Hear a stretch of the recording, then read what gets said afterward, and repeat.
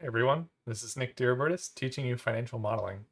Today we're going to be talking about simple time series forecasting in Python. This is part of our lecture segment on free cash flow estimation and forecasting, which is part of our broader goal in the course to build out the full discounted cash flow valuation of stock. So we already covered an introduction on forecasting and the simple forecasting models and also how to go about the forecast in Excel. So take a look at those videos. Um, Now we're getting to carrying out the process in Python. So let's jump over to the Jupyter Notebook example for this, which is on the course site. And here we're going to load in the same data that we used in the Excel exercise. Sales and cost of goods sold for 3 different periods. And we're going to try and forecast the next period into the future.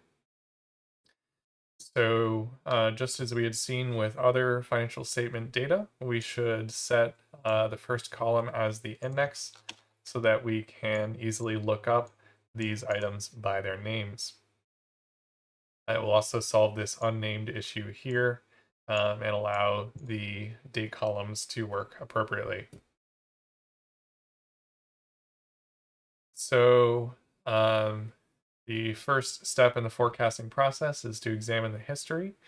And so we can plot it. But you can't just easily plot the data in this format. Really, we need it to be flipped because we're plotting over the index, the each column over the index. So with this, we would have like a 2017, a 2018, and a 2019 plot that connects sales and cost of goods sold, not what we want. So thankfully with Pandas, we can do .T, and that transposes the data frame. So now we have the columns as those statement items and the rows as the time periods, which is the format we need to be able to plot it. So if we just take that transposed data frame and we do a line plot on that, then we can see sales and cost of goods sold over time. So it kind of goes up and then down, and so the average or recent value approach may be appropriate, but we'll look at all the different simple approaches to see how we can do each of them. So first we can look at the recent value approach. Um, so we're going to need to pull the most recent value of sales and cost of goods sold. So one thing we can do to make our life a little bit easier there is save that last period into a variable. And we can get that value by looking at the columns of the data frame and taking the max within that. So we see that 2019 is the most recent period here.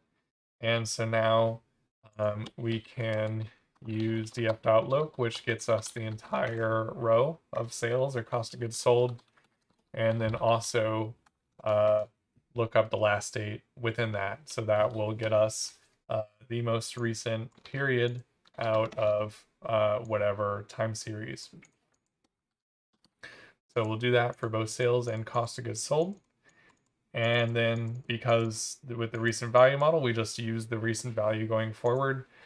Those are our forecasts. So there we have forecasted value for sales, 1100, and for cost of goods sold, 650. Next, we'll look at the average, historical average approach method model for forecasting. So for that, we're just going to take an average of the historical. So we're going to pull out that sales row and take the average, and pull out that cost of goods sold row and take the average. And those are our forecasts for going forward. So the trend is the first one that actually takes a little bit of effort to do. We need to run an OLS regression with the t, just an incrementing time period variable as the independent variable, and our values as the y. and we're going to estimate the intercept and the coefficient that we're going to use in calculating the forecast going forward. So the first thing that we need to do is set up a data frame, which is going to be in the structure to run the regression. So we can first grab that sales column out of the data frame and make a new data frame out of that, so that now it's in this transposed format. You also could have transposed it and then looks up the sales column. That would have worked as well. And then what we want for t is like 0, 1, 2. So we can do that by kind of using Pandas's automatic index to our advantage. So if we use reset index to get rid of this date index, here we use drop equals true to make sure it doesn't come in as a column in the data frame. Now we have 0, 1, 2. This is ultimately going to be our t, but we have to get it to come as a column. So we do reset index again, this time without the drop, and that says take what was the index and now make it a column in the data frame and generate a new auto incrementing index. So then we can just rename that column as t, and now we have this t column in here. This is certainly not the only approach to getting this t variable, but it's a straightforward way to do it. So that was a number of steps there, and we're going to need to do the same thing for both sales and cost of goods sold. So let's create a function which does those steps for us. Creates the new data frame from that particular line item, resets, gets rid of the data index, and then uses the auto incrementing index as t. So then we can run that from the original data frame and just pick which line item we want to use it on, and it generates the data frame in the correct structure for us. So then the next step is then to run the regression. So here we're using stats models to run the regression, and we're going to run an OLS regression. And whatever our line item we want to predict is going to be the y, and then the x is going to be the t, and make sure to add the constant. And then we fit the model, and we get the summary of the results. So there we can see the intercept was estimated as 1050, and that the coefficient on t is 50. So we can pull those out of the results by accessing .params on the results and pulling out the const and the t. So now we have those as individual variables. So now we have fitted the model, we just need to predict. And so the prediction is just you take the intercept plus the beta times the t for whatever period you want to forecast.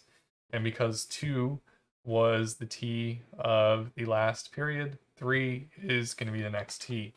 And so that is our forecast of the sales using the train method. So we can also make some functions for this process as well, running the OLS regression and getting the beta and intercept, and predicting based on that beta and intercept and the t. So then we can use those functions instead. And we can make one more final function that puts all these steps together, create that data frame, and then run these, run the regression and predict from the regression. Now we have one function which is able to do the full trend regression forecasting process. So you just give it the data frame, the name of the item that you want to forecast, and the number of time periods that you want to forecast it, or the t value of the time period that you want to forecast. So if 2 was your last historical, then 3 is one period into the future. And then we can just use that function on the sales, the cost of goods sold, and that will allow us to get our forecast here. And you can feel free to take these functions into your own model to do this as well. So then we also have the compounded annual growth rate approach. So we can still use that data frame which was set up for the forecasting. So let's take the one for sales. And now we want to calculate this CAGR formula. So we want to get the first sales, so we can use .iloc to get the first value and the last value. So we set that as y0 and yt. And we can get the number of time periods by doing the same thing on the t variable. So 2 time periods elapsed between the first and the last period. And then we can just calculate the CAGR formula. And we have the CAGR, and then we'll want to apply that going forward into the future. So to apply that, then you just multiply the last value, the yt, times 1 plus the compounded annual growth rate to the power of the number of periods in the future that you want to forecast.